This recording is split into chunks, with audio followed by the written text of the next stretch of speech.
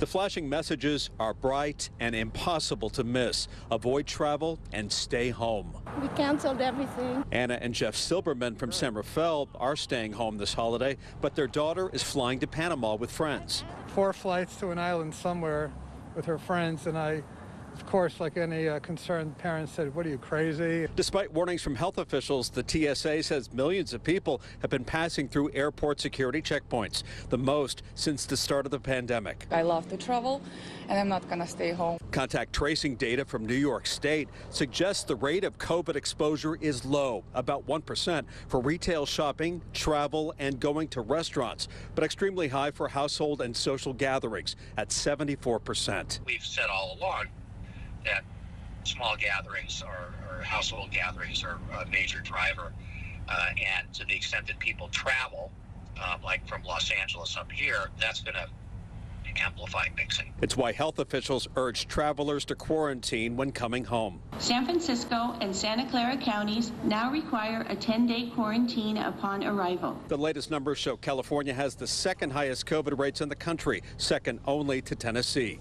Even so, experts say people are tired of isolation. We're very aware that there is pandemic fatigue, that people are tired, and that I think the ability of people to shelter and their willingness is definitely not the same as it was in the spring. But Dr. Kamal says we need to be strong by not traveling or gathering.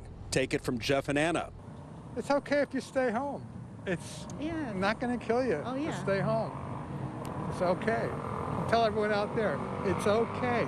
In San Francisco, Cornell Bernard, ABC 7 News.